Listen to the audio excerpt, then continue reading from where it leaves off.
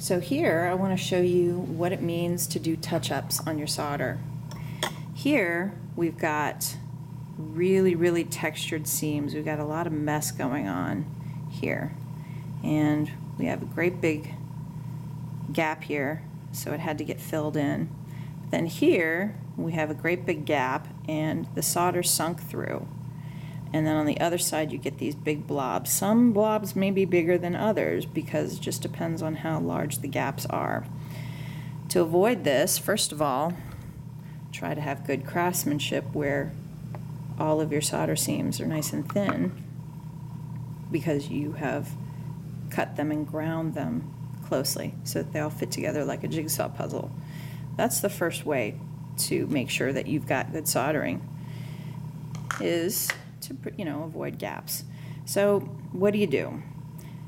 Here, this is just, we want to try and make our seams a lot more smooth. So when you look at a smooth seam, you're looking, and let's see if I can get this in focus here.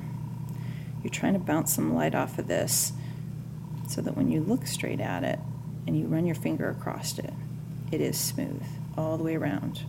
And there's no buildup. There's no big huge blobs at all the joints here. It should be raised and it should be rounded, but not so rounded that it becomes a blob. So when you solder one side, try and tackle one side at a time. Only put flux on one side at a time. So here, I'm going to put flux on there, and we're going to try and fix. But I think I'm going to do the back side first. Here, you can either melt that extra solder off, and here, I'll show you here. What I do is I put a little bit of flux right on the spot I'm going to be. The cooler your window is, the cooler your area is here, the better. And here's what I do. I actually just put the iron directly underneath it, and I try and melt all that off so that you have less to mess with. Then I take it and I try and cool it down a little bit. I just kind of take a little bit of a sponge and I cool it. So if you cool the seam, it's better. And then you try and hit that area really quickly. And instead of dragging your iron over the seam, I dab the solder right on top of it. And it still wants to go through. If you do it quickly, you're just hitting the surface solder. And you're not getting it. You're not going over and over and over. So I've just dabbed it. And then I'm going to try again. I'm letting it cool for a little bit. And then I'm going to take a little bit on my iron and dab it and literally touch and lift up.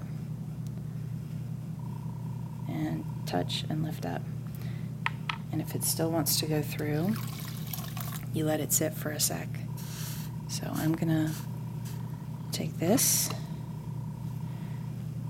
and I'm going to cool it down a little bit. And I'm going to focus on a different area.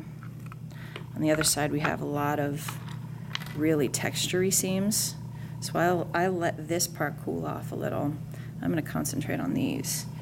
Here, if you just drag your iron over the seam without actually melting that solder, you're just going to be texturing the solder, and that's not what you want really. You want a nice smooth seam.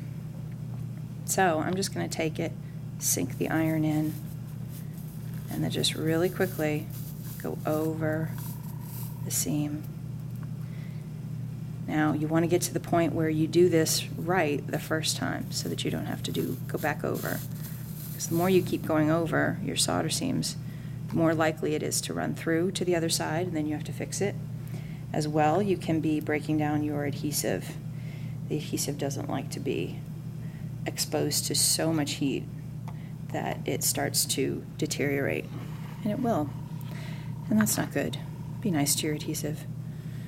Alright, so this part is a little bit cooler, so I'm going to try and do this other side here. I've got enough solder here that I can kind of work with it. I'm not going to add any more solder to it. So I'm going to dab it. So I'll show you what I'm doing here. I'm going to sink my iron into the surface I hold it there until it gives way, and I just dab it.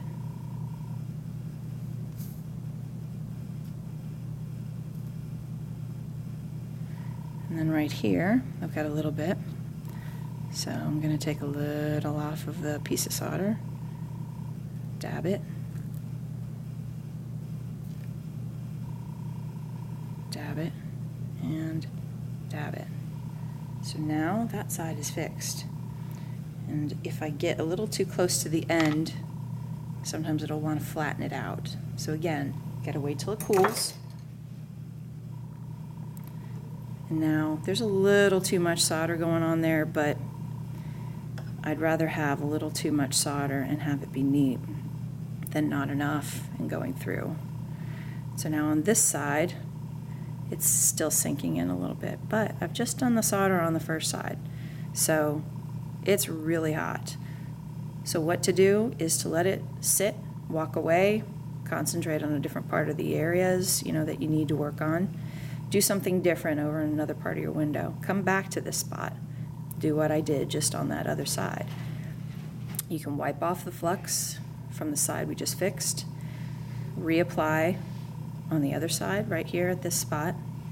Only keep flux on one side at a time. Then do exactly what I did and just dab. Add some solder and just dab it. That way, instead of dragging it across and just concentrating the heat, you are just kind of heating it up, letting it cool for a second, heating it up, letting it cool for a second. So we're just trying to hit the surface to fix the surface. And that's touch-ups for you.